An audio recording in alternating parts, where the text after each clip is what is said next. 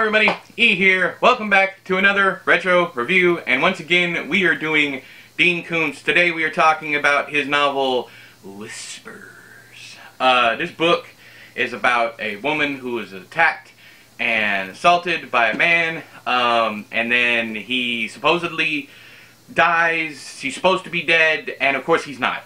Dean Koontz has done this plot I don't know how many times. I think this is the first time in this one. It's the first time he did it was with this one. Me and Dilly have pinpointed the first Golden Retriever book. That I just want to set your hearts at ease. I'm just kidding. Anyways, but we pinpointed that. But I think this is the first time that you're dealing with a killer who is supposed to be dead but keeps coming back somehow.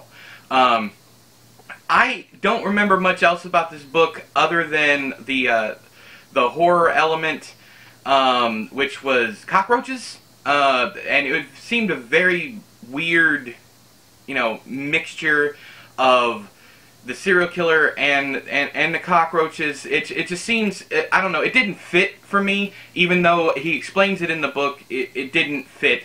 It felt tacked on, if that makes sense. It felt like an afterthought more than a fully realized, like, thematic thing, I guess it is. Looking at it from an author's point of view, you see it and you're like, okay, the only reason he used that was to creep you out. And that's fine. Not everything has to have a purpose. That's not what I'm getting at. But I look for a little bit more when it comes to things like that. It is icky. Don't get me wrong. It's icky. And so are the sex scenes. This has some of the worst sex scenes in Dean Koontz's library.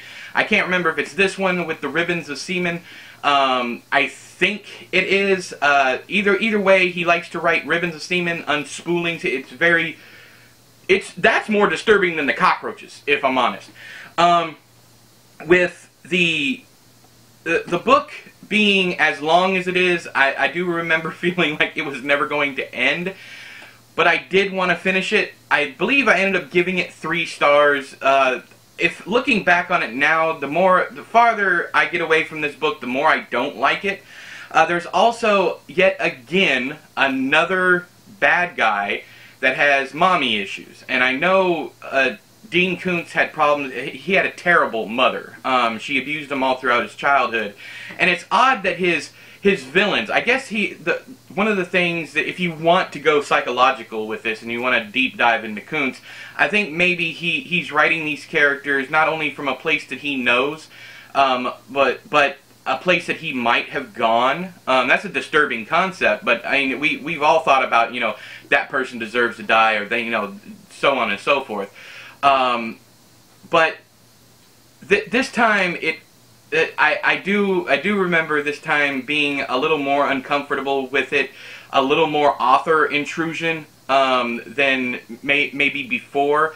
Again, I am looking at this book, this is a retro review, I'm looking at this book at least a year removed from reading it. So, and I've also read an awful lot of other Koontz. So if I am mistaken in any of these things, or if you guys would like to have a respectful conversation about maybe why you feel I'm wrong about the themes or these things, definitely do that down there in the doobly-doo. If you're rude, I'll just delete you, that kind of thing. You know how we do around here. But with this one, do I recommend it? I don't know. It's one of Koontz's longer books, and the longer his books go on, the worse they become. He uses a lot of filler, like just driving around. He uses sex scenes. It's just a lot of uncomfortable material that's not supposed to be uncomfortable. Reading a Koontz sex scene is like talking about sex with your parents. That is the best way that I can put it. And that's one of the things that I'm noticing more and more, and I'm glad that he finally got away from it. Now, for those of you still hanging around, I want to make this video a little bit longer. I want to discuss something else as I build up to the Servants of Twilight that I'm going to be reviewing here on the channel, and me and Dealey will be reviewing later on our individual Goodreads accounts. But it's the progression of his ideas. it seems like every single idea beforehand has an element that leads into the next book. This one has an overview, not really an overview, but there was a book that he did about reincarnation called, well, I guess that's a spoiler, but that's not a huge spoiler. I think the theme of it is, oh man, it's going to bother me because I already said it. But The Mask has a theme of reincarnation. And then coming into this one, you have there's a bit of reincarnation in this one also, supposedly. That's what one character thinks anyway. So you have an actual book about reincarnation, and then you have a book about maybe reincarnation. Stephen King does this also. He has The Dark Half and Secret Window, Secret Garden, and those two books complement each other as differing points of view, where you have the supernatural aspect and you have the could happen aspect.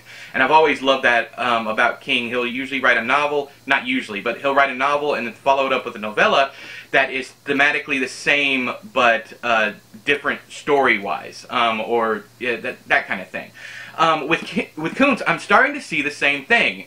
In the House of Thunder, there's a deserted town, and then he wrote Phantoms. In, let's see here, in The Servants of Twilight, which we will talk about soon, there is a mention of, that all I'm going to say is rats. And then right after Servants of Twilight, he published Darkfall, which the main antagonist in that book is rats. That's all I'm going to say about that. But, I mean, I'm trying to stay away from spoilers here. I'm trying to stay with the stuff that is actually mentioned on the either on the dust jackets or the descriptions or whatever. The thing is, I can't remember all the descriptions, and I want to talk about this stuff. So in Darkfall, it's not just rats, and there's another thematic quality to The Servants of Twilight that leads me to believe that he was writing one book and he said, oh, hang on, let me turn around, let me write this down, this idea down, and I will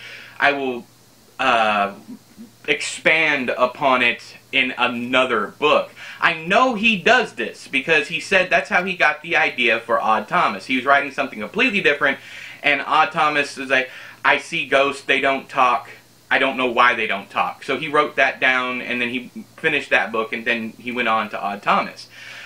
So I know he does that, but it's cool to see, even though I didn't care too much for this one, it is very cool to see that you can see the maybe not the full architecture, but you can see at least some of the plans that are going into the next book. And if nothing else, that is one of the best finds I've had so far during reading Dean Koontz's books. And I plan to go back and make an entire list of all the books that seemingly lead into one another. Now, there are some time continuities, like there's a long time between the House of Thunder and Phantoms, but he rewrote the House of Thunder just before releasing Phantoms. So, he rewrote and re-released the House of Thunder just before Phantoms came out. So, that's where we are right now. This is a more in-depth retro review. This will probably be I know this is the last retro review. I'm all caught up on the back catalog, so from here on out, you're only getting one Dean Koontz review a month, unless me and Dilly end up, just going batshit crazy and reading more than one. But, yeah, have you read Whispers? I'd love to talk to you about it. Again, if you disagree with me, that's fine. I don't care. Just don't be rude about it. Leave your comments down there in the doobly-doo. But until next time, I have been E, you have been you. This has been another Dean Koontz Retro Review. I'll talk to you guys later. Bye-bye. It's been another Dean Koontz Retro Review. You big dummy.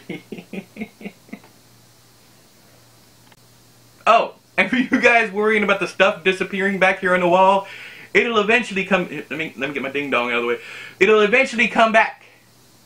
But there's a holiday coming up, and holidays, and the whole reason I did this, you will see, did this is so that I can prepare and have space to do other things.